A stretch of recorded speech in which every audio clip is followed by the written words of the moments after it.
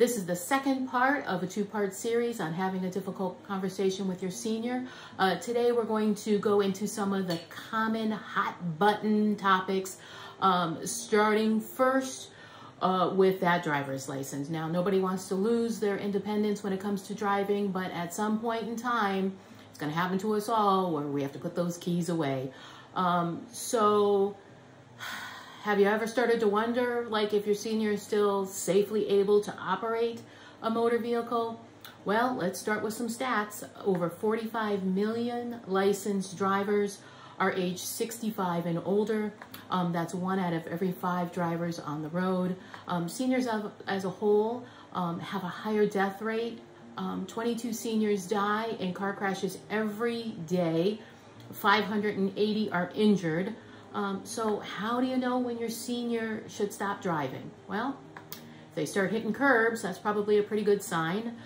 When they're having delayed responses, when they become easily distracted while driving, you know, they start fiddling with the radio, they start not paying attention to the road, could be a very good sign that, you know, things need to change.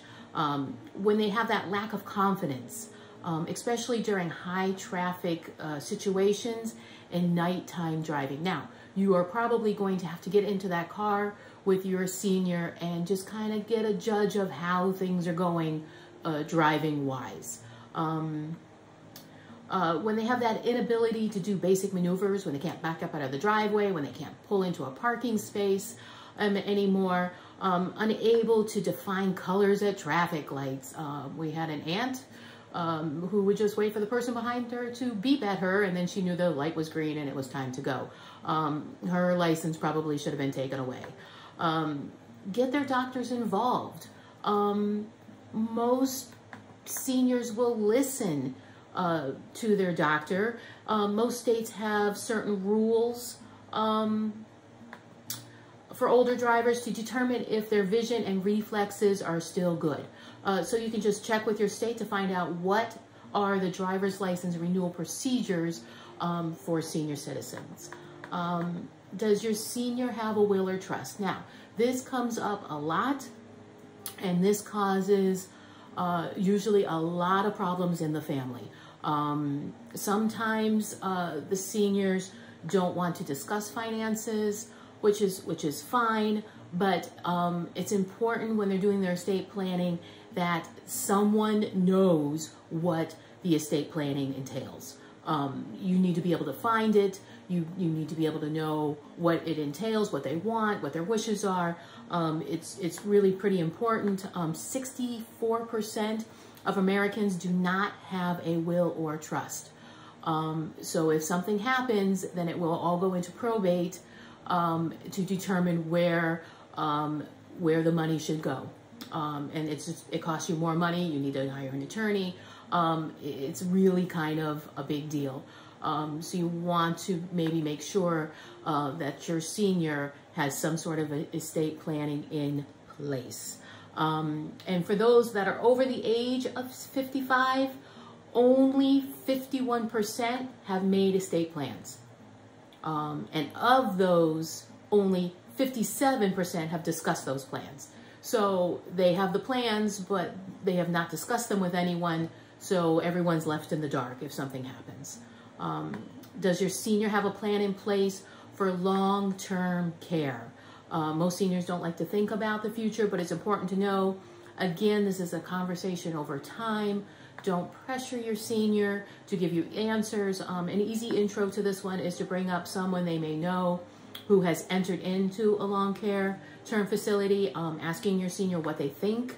More times than not, that will get that conversation going. It's okay to go and tour a couple of places.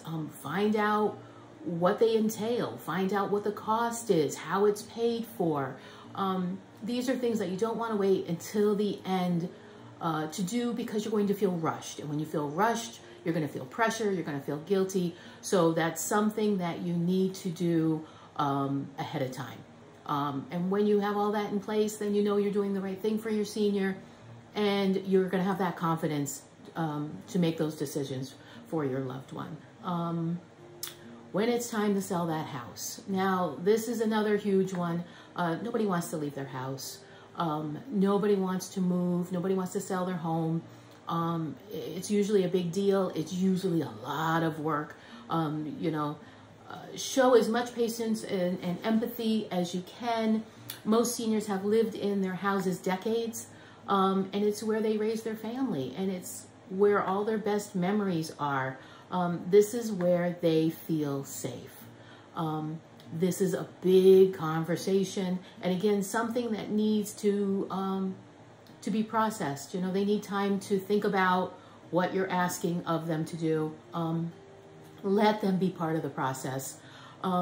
They need to be part of the decision making. Of course, we're all about hurry, hurry, hurry, quick, quick, quick. Let's just get it done. But please keep your senior at the forefront of decision making. Let them help you pack. Be thoughtful about their items. Their most treasured items rarely have any value, and you may be quick to throw things away, but that you really should not do. Let them have a say. Make some room at your own home, and put those items aside. It's their possessions, and nobody wants to have their possessions thrown away or feel like they are not of any worth. Just something to think about, something to keep in mind when you're thinking about selling that house. When that money is in an account, you need to know what that money is going to be for. Is that going to be for their long-term care? Is that for insurances? You need to kind of plan out. And this is where an estate planning attorney comes in very, very handy. They know the rules. They know what is best way to use that money. So always have yourself an attorney. It just makes life a lot easier when it comes to wills, estates, selling of that house. It's very, very important. Talking with your senior can be a rough road, especially when it's a parent. Most children revere their parents, and it is a tough role reversal. But remembering to start early, keep those lines of communication open, and you may find your loved one leaning on you more and more for your advice.